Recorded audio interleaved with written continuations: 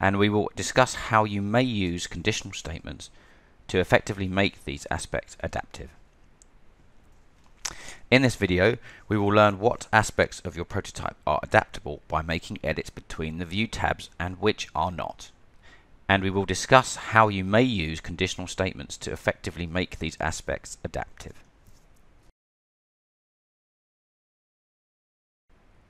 The next important aspect to pick up on before we can move on with a more practical demonstration is what can be changed by editing adaptive views.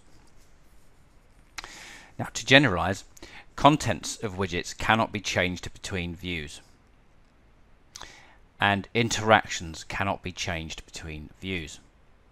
These 2 points need expanding upon because it's not as clear-cut as it sounds.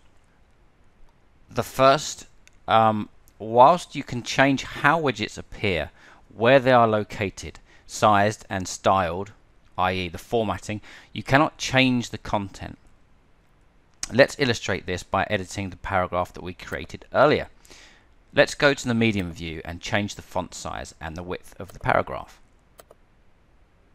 We don't expect these formatting changes to affect the base view. We'll make some changes to the text in our paragraph to illustrate how content is fixed across views.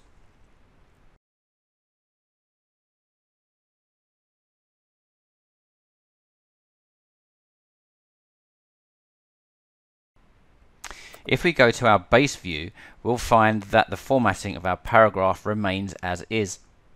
However, the text change that we made has been applied. So formatting is adaptive via adaptive views, but content is not. The exceptions to this rule are twofold.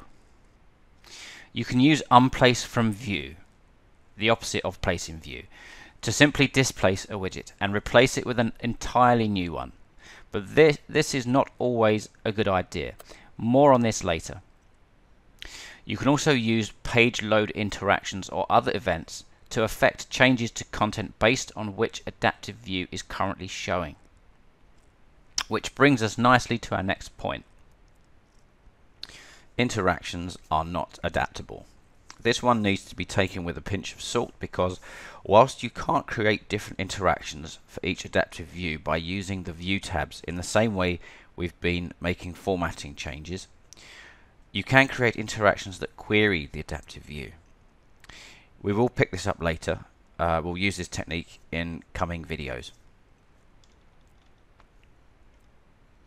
So to recap, widget formatting and placement is adaptable, but content and interactions are not adaptable by navigating the view tabs and simply making edits.